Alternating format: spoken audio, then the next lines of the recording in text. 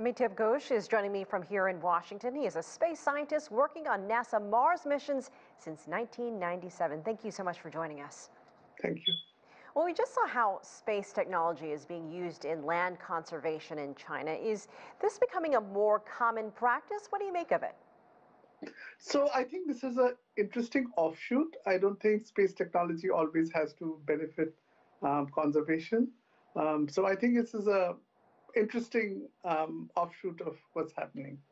Well, let's go above the Earth for a moment. China plans to increase its number of launches in 2021 this year. More than 40 launches could take place. What do you think China hopes to achieve by that? Is this building on their space station goals as well? Right. So this is a very interesting question. So if you look at the global picture, so NASA came into this business probably in the 60s. China has come in late, but is scaling up very fast. So it has made huge progress. And here's the backdrop. Very few countries really have the ability to go to space. And so other than US, Russia, and maybe Japan, very few people have the capability. In that context, if you see Chang'e 1, 2, 3, 4, 5, the moon missions executed flawlessly, and the space station and the number of launches and the launch vehicles have developed over the years, China has made huge progress.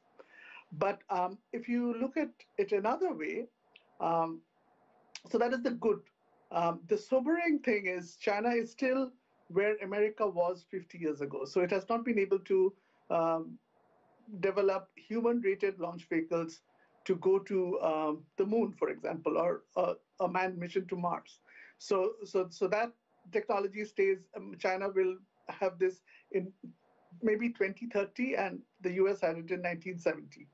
So, and there's another huge difference between China and the US. See, NASA, Chinese space program, which are all taxpayer-driven efforts, are limited in their capability, I feel, in the long run. In the US, you have the fledglings of a space industry, a private space industry, led by two of the richest people in the planet, who think that it's their goal to make life interplanetary.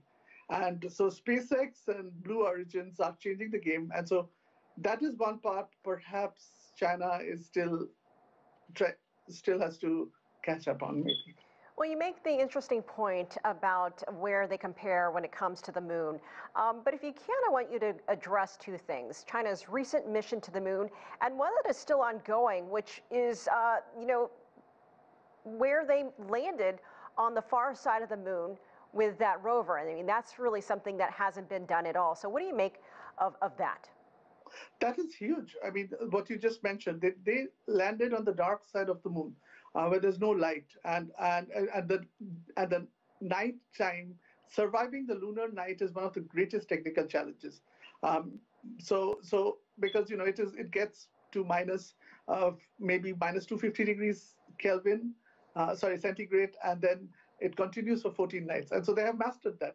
So yes, they have made huge strides, and even the sample return mission, which happened in December, and I think in 21 days, Chang'e 5 got back samples. That's huge, and